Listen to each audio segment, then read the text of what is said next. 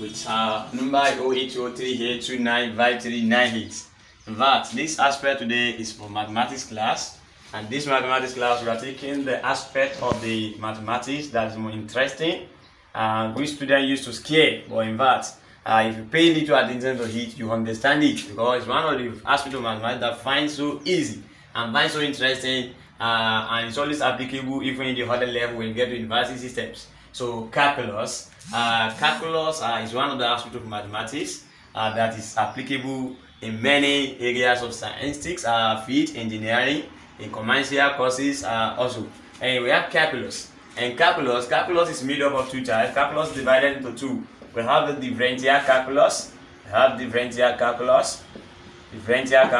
we have integral calculus. That's why we call it differentiation and integrations. Calculus is made up of differentiation and integration. That is differential calculus and the integral calculus. The differential simply means decrease, while integral simply means increase. Something is already decreased, but you want to get that thing back, you integrate, that is increase. So if you want to decrease something, you differentiate. If you are interested in increase something, you integrate. I would just like you to try to join us at Lankotheory Service Limited. Lankotheory Service Limited. You can also WhatsApp on 0803829538. The IGMB program, the JUPER program, and Post UTME classes is still ongoing. So calculus is made up of two types, as earlier written: differential and integral.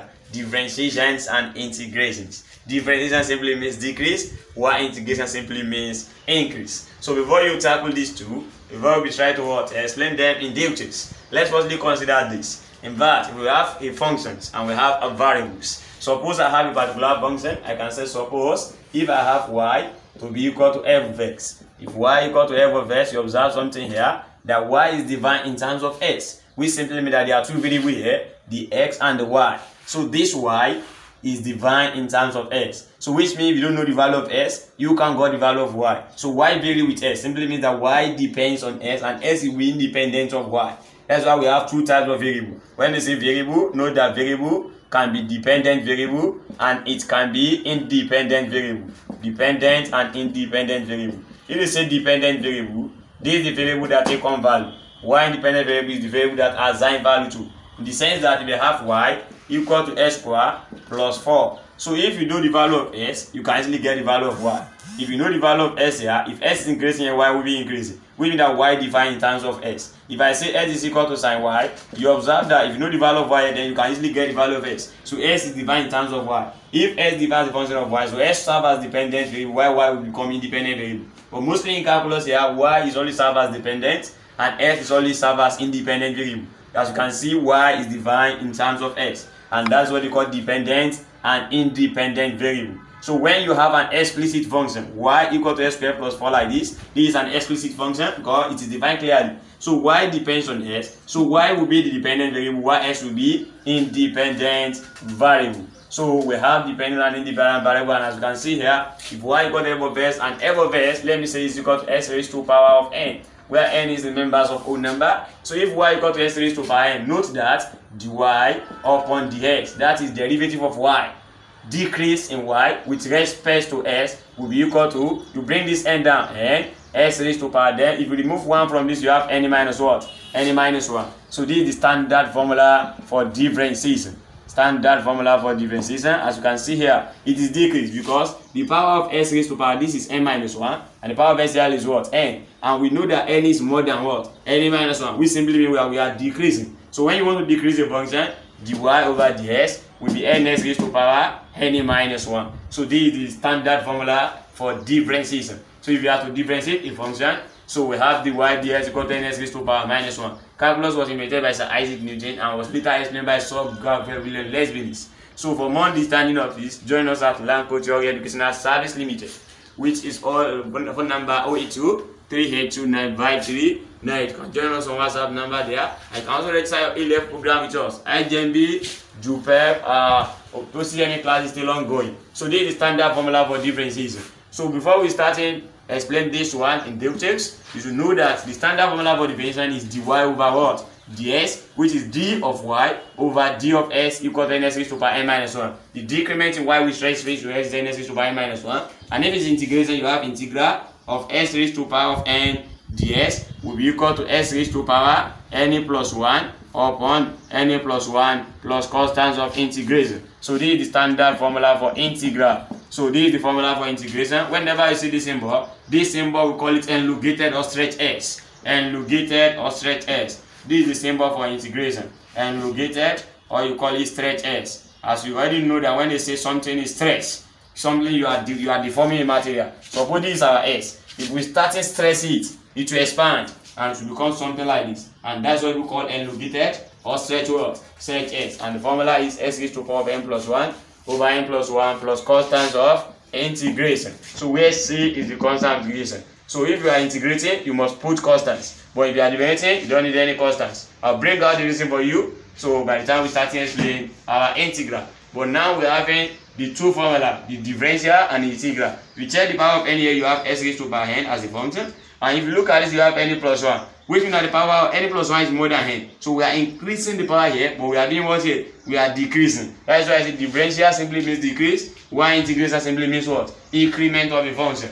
But before we can expand on these two expressions and their details, we have to follow each episode by episode. So by the time this last to episode 1 on this map, I call this one episode 1.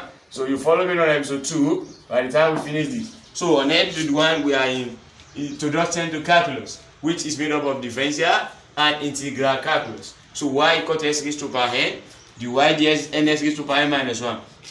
The integral of s raised to power n ds, s raised to power n plus 1 by n plus 1 plus constants of integrations. And now we are interested, before you can need to understand the differential very well and the integral very well, we firstly learn something we call limits of a functions. Limits of a functions. But before I will try to go that, I'll firstly do at least 1 or 2 examples on differential and integral. So if we are saying, find the derivatives of the following. Find the derivatives of the following. The derivative simply means dy over ds. That is the derivative of y with respect to s. Suppose y and s are dependent and independent variables respectively. Find the derivatives of the following function. A mathematical symbol for following. Of the following functions. Derivative of the following function. Suppose you are having y equal to s raised to power 4.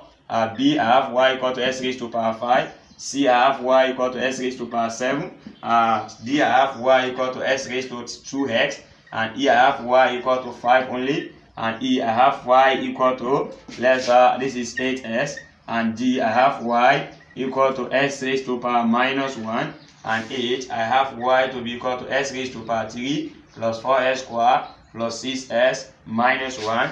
High question, I can give you a particular function. I have y equal to, let's say, square root of x. I have something like this for you, square root of x. And J, y equal to s raised to power 1 upon 2.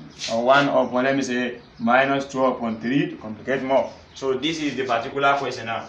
Let's try to find the derivatives of the following functions. So if you want to find the derivative of the following function, the derivative simply makes the differentiations. And that is decrement of a function. So we want to decrease y with respect to s. How do you do this? So let's start from the first one, solutions. By having the first one, I have y equal to s raised to power 4. From the general formula, which is the standard formula, if you have s raised to power n, the y ds is ns raised to power n minus 1. Which means we are bringing the power down, we are subtracting 1 from the power. So you can see the y upon the s will be equal to, if you bring this 4 down, we have 4. S raised to power 4 minus 1 will give you 3. So this is the y ds for this. Big question. If I have y equal to s raised to power 5, to find the y upon the s, bring the power down, we have 5. You subtract 1, 5 minus 1 will give us 4. And likewise c, if you have y equal to s raised to power 7, our dy upon the s will be equal to, this 7 will come down, we have 7. S raised to power 7 minus 1 will give us 6. And that is how we integrate. So if I have another one, y equal to 2s. So I can decide to explain that. Let me put this in this side so that not be too rough in that place. I will have y equal to 2s, which is question D. I have y equal to 2s. 2s simply means 2s raised to power 1. So if you find dy over what here, ds will be equal to 1 times 2s raised to power what? 1 minus 1. 1 times 2s raised to power 1 minus 1 is what? Is 0. So dy over what? ds will be equal to 1 times 2 times s raised to power 0 is what? Is 1. 1 times 2 times 1 will give us what? 2. So which simply means dy upon ds will be equivalent to 2. So we have another one, E. E simply means we're having y equal to 5. and 5 simply means 5s raised to power 0, because any number raised to power 0 is equal to 1, and 5 times 1 will give us 5. So which simply means I can introduce the variable, I put s raised to power 0 there. So if you want to differentiate this, your dy upon ds will be equal to 0 times 5, s raised to power is 0 minus 1. 0 times this will give us what? Is 0. So which means that if you have y to be 5, this is a constant. Derivative of any constant in mathematics is equal to 0. So if you have y equal to 1000, it does not contain the variable, the y ds goes to 0. If y equal to 10,000, the y ds goes to 0. If y equal to 1 million, the y ds goes to 0, because they are all constants. Any number you have that doesn't contain the variable, it is a constant, and the derivative of any constant as goes to what? Is 0. That is the standard form.